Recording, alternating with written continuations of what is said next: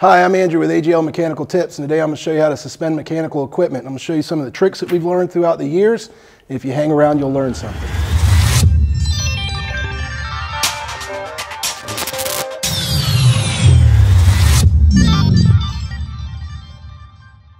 Safety is our biggest priority, and on this project we're using geothermal equipment which can weigh up to 600 pounds.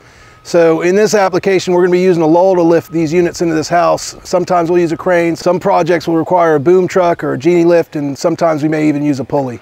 It really just depends on the application. Hardware is very application specific, and because of that we have all kinds of different hangers that we can use. The most common used thing is probably a lag bolt right over here. This is what we would use to suspend the mechanical equipment where this isolator is going directly to the structure. You know, if this is not going directly to the structure, we'd probably move on to a SAMI lag here, which just provides us with a thread. We've got different sizes here. We've got 1/4 inch SAMI lag, we've got 3/8. So we want to make sure that we're using the right lag bolt sizing for what we're hanging. Normally an air handler, we can use 1/4 inch lags. Dehumidifier, we can use 1/4 inch lags, and we go up to something heavy like this geothermal unit here. It could weigh up to 500 pounds. We absolutely want to be using a 3/8 lag or something. So do your research, make sure that what you're using is strong enough to hold the weight of the equipment. But I'd also allow some tolerance for somebody to do something dumb like hang on it. You know, if somebody's in the attic working, they might step on this and put extra weight on it that you didn't account for. A couple other hangers to go over is we have these masonry SAMI lags here. These are great for hanging ductwork or hanging pipe or any other stuff like that. But if you're going to hang mechanical equipment, I would absolutely use something like a wedge anchor. The problem with the masonry SAMI lag is that your unit's vibrating constantly. You probably won't have any problems out of it, but if you use a wedge anchor, the more force that's pulled down, the stronger that wedge anchor is going to actually hold. So that's just better for that application. These are SAMI lag swivels. Recently we've started using these. We love them. They are extremely expensive. At the time of this video, these were about $10 a lag. They work great in attics with you know, like a pitched roof. You could install this in the pitch and it can hang right at an angle here. Right here we have 13/16 inch unistrut, and we have 1 5/8 inch unistrut. Make sure you're using the right unistrut for the amount of weight you're suspending, because if you go under, you'll end up with deflection, which is the warping of the material in the center. So the longer the span, normally you need to bring it up to a stronger material. There's a couple tools we use to cut threaded rod and unistrut. I originally started using a Sawzall. Sawzall jumps around a bit and tears up your threads. It's not really the best tool for this. So a grinder would be my second pick. Great for cutting unistrut. Does a pretty good job of cutting threaded rod, but you want to clean up the threads a little bit. But then I found this DeWalt DCS 350 here. And this tool here cuts a clean thread every single time. And as you can see here, I could put a nut right on that without having to clean it up at all. This is a 9/16 deep socket nut driver. We use this to spin the nut up threaded rod when we're hanging a system. It can actually help us lift up the unit. Just simply goes over this nut right here. Spins that nut up for us. One of the biggest things I see people do is build a platform prior to going to the job site, and I think this is an error for a number of reasons. One, you don't know exactly where your joist spacing is and how long the platform needs to be for these threaded rods to clear the service side of your unit. So before we build our platform, we make sure that we have enough room for these rods to clear any filters, any serviceable items.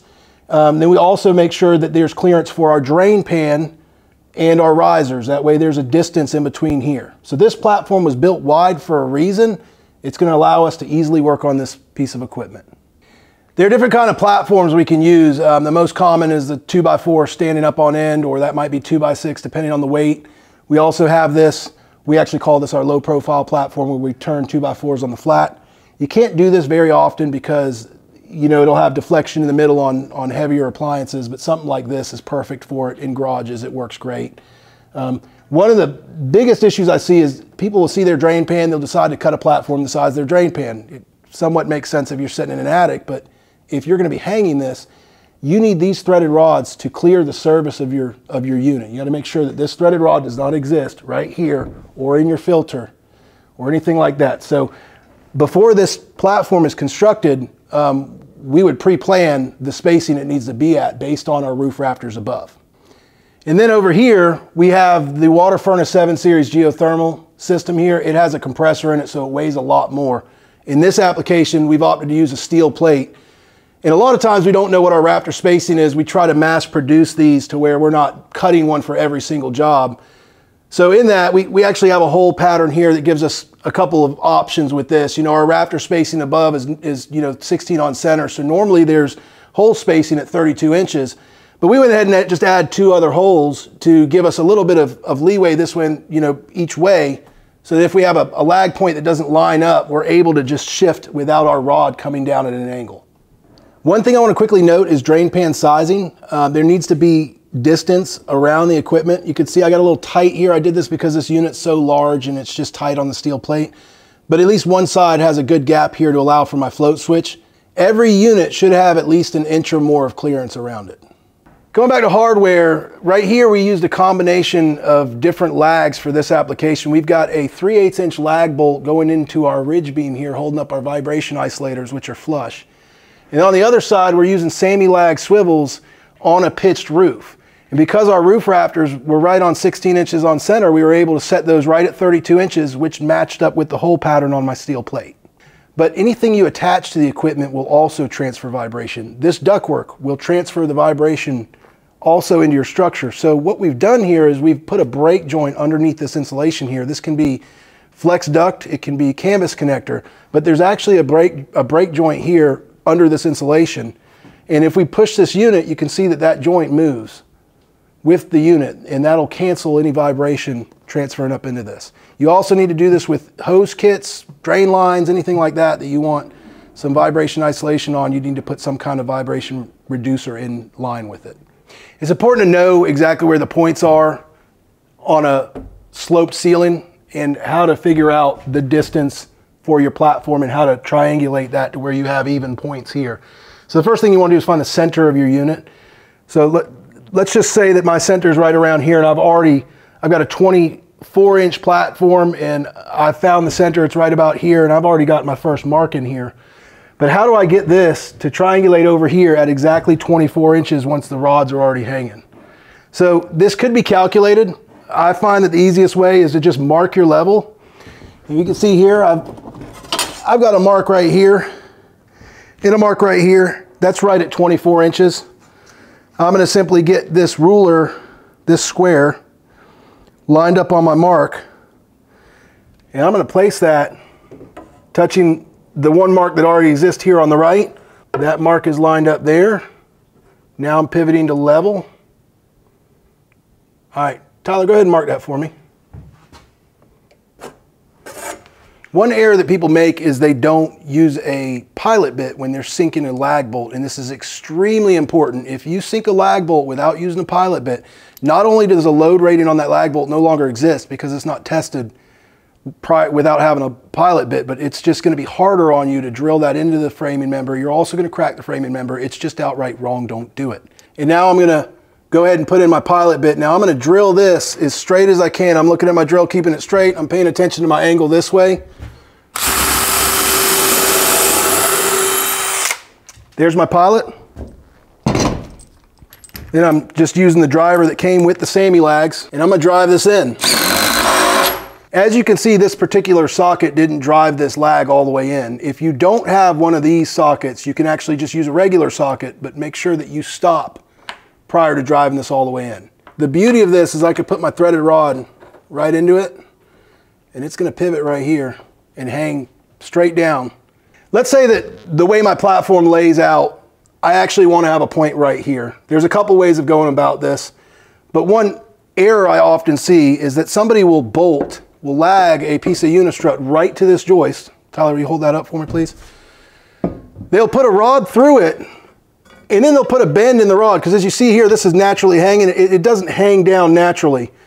So they actually take and they bend their rod. Well, this causes two problems. One, you've affected the strength of this rod now, And two, you don't know exactly where that point is actually off a little bit now. So at the end, your rods are going to kind of bow out. So there's a solution to this. We could do a semi-lag swivel here and a semi-lag swivel over here.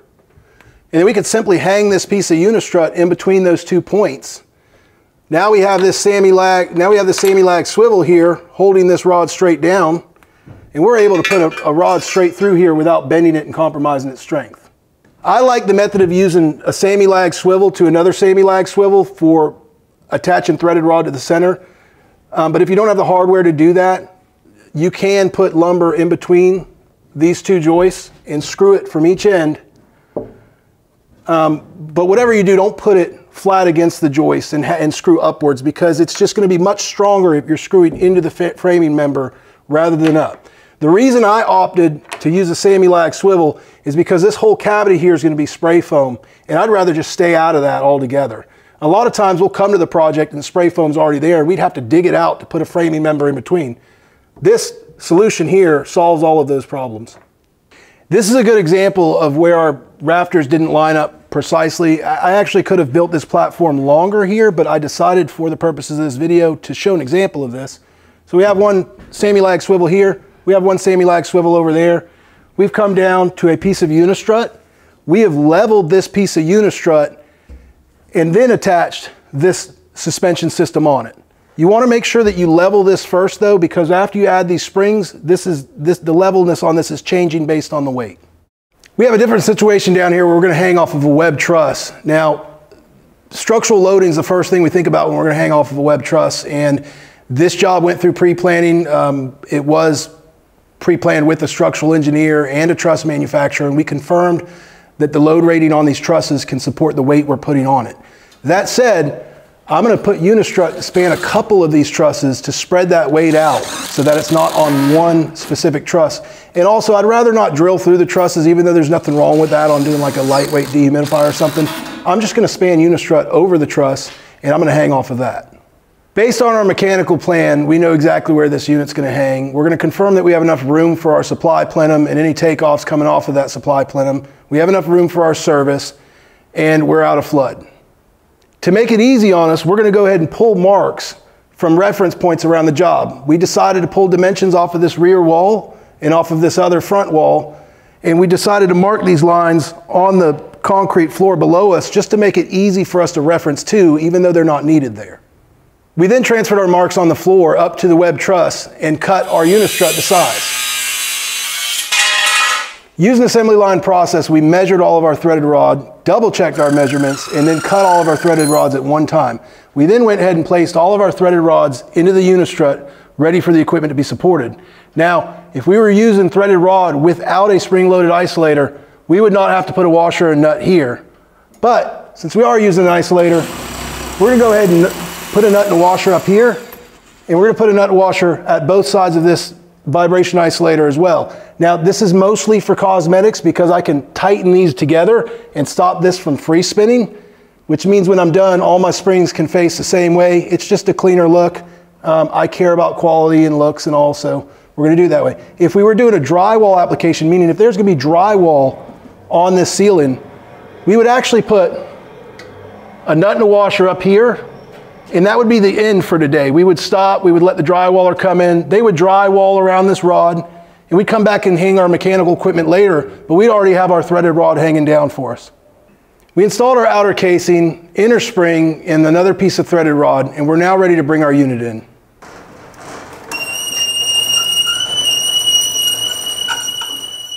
On this project, we got a little carried away. We used a stainless steel support bracket here, the stainless steel drain pan, because we're on the water, it's salt air. This is going to be exposed to the elements for about a year under construction. We've seen this rust and we don't want that to happen. But because of that, we've had to use a thinner gauge stainless just for cost reasons. So I actually have a center point here. And I want to explain that I put my risers under my center point. I'm going to actually put a brace under here just for extra support. It probably isn't required, but I'm going to do it anyways. And over here, you can see this pump up is not quite all the way to the end of the unit. I'm going to shift that over in a little bit because the strength point is at that corner. We believe in working smarter, not harder. So we went ahead and placed our unit inside of our drain pan, on our risers, on our steel plate. We cut 2x6 blocks under our lift in order to elevate the edge of the steel plate where we can support it. Going first.